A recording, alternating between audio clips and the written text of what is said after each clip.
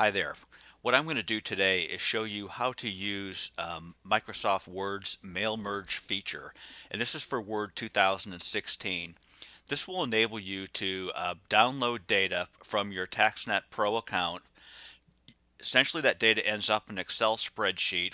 I'm going to show you how to manipulate that data and put it into a marketing letter, which is a very powerful function of having a pro account. This is going to enable you to grow your business, to do some marketing. So the first thing I'm going to do, here is all the fields that I had it download. And I just had it download a subset of data looking for people with a specific deed date and a home within a specific size range. The first thing I'm going to do, I'm just going to clean up columns I don't need. And I don't care what the account number is. And I don't care about these two columns either. I care about their address, where they live, the owner's first name and last name. This other owner name information I don't need. I'm just going to delete it. I want their zip code and extended zip. I don't need just the extended zip broke out. I don't need the spouse's first name, though that could be important if you are doing a different kind of mailer. And I don't need this information here either. Year built and stuff could be very handy if you were doing a mailer. I'm looking for people that only have homes that are 3 years old or 2 years old.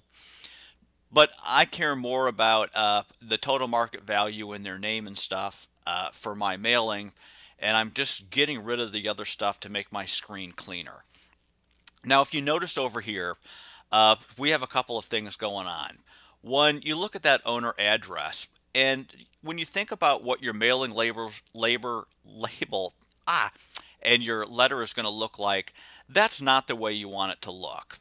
So there's a function within Microsoft Word or in Microsoft Excel that lets you change the format, and it's called the proper function.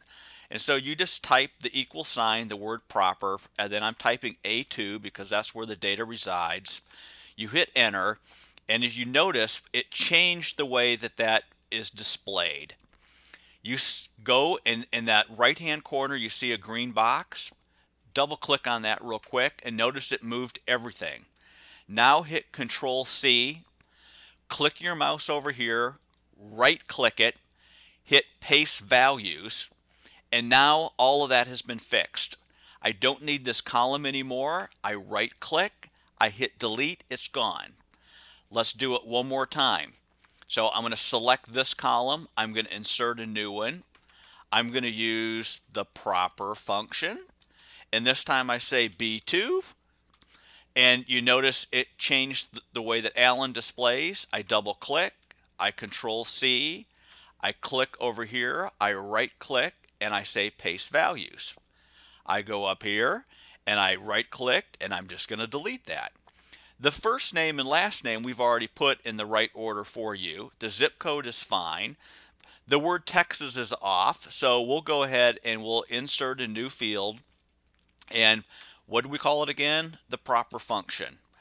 Proper, and this time it is at E2. And you notice we fixed Texas, which of course we probably don't want to do. It looks like TX would work. So fooled you there. But you get the point. You at least now know what that proper function is all about. So now let's shoot over to our marketing letter. Oh, but first let's save this. And so this file I'm going to save as something I called video data, and I saved it in my downloads file, and I already had one there, but I'm going to replace it. Now let's go over to our Microsoft Word document. So here's my marketing piece. And what I want to do is tell Microsoft Word I want to mail merge some letters. So I click on the word letters. Well, now it's going to say, well, who do you want to send that to? And I'm going to say, hey, I've already got a list done. Remember, we just got done doing it a minute ago. I told you I saved it in downloads, and we called it video data. There she is. I'm going to open that up, and I'm going to select the middle option.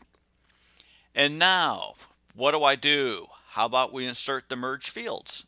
So, the first thing I want to do, I'm going to send it to the owner's first name. Now I'm hitting the space bar, and I'm going to go to the owner's last name. Now I hit return, And guess where we're going next? We're going to look for the address field, and there it is. And now I hit the return, and I go back up and I say I'm going to use the owner's city, space, state, comma, space, and zip code. Now I'm going to go down here and say, well, who am I going to send it to? How about dear first name? Now, let's also, down here I have a special area I was going to insert the value of their home. So let me just, I wrote the word insert so I'd remember to do it. And now I'm going to go with market value. So let's clean this up. Let's select these three, and we're going to go to layout, and we're going to shrink the spacing so that it looks a little more normal. And now let's get rid of that extra spacing. And I'm guessing you'd want to have something down here, your name and the name of your company. Now, again, you don't want that kind of a space, so you go up here and you shrink her up. And you want to have a space for your name. Now, I wonder how that's going to look. Well, here's what you do. You hit the preview results field, and that shows you what your letter is going to look like. Notice it pulled in the name, Allen, Texas, Dear Maria B, and it pulled in the value of her home. And you could have put a $sign here if you wanted. Now, you simply click the finish and merge, and you're printing letters. I mean, I'm hitting that, and it says you want to print them, and if I hit print, it just simply asks you to select your printer, and it will start printing those letters. So make sure you have your stationery in there if you have company stationery. I hope this helped you out. I'm also going to make another video that shows you how to do mailing labels, but here you go. Take advantage of this powerful feature of a pro account. This is the way you're going to grow your business, people. Customize a letter, and you've got to be marketing all the time if you want to grow your business. I wish you all the best of luck. Now go get after it.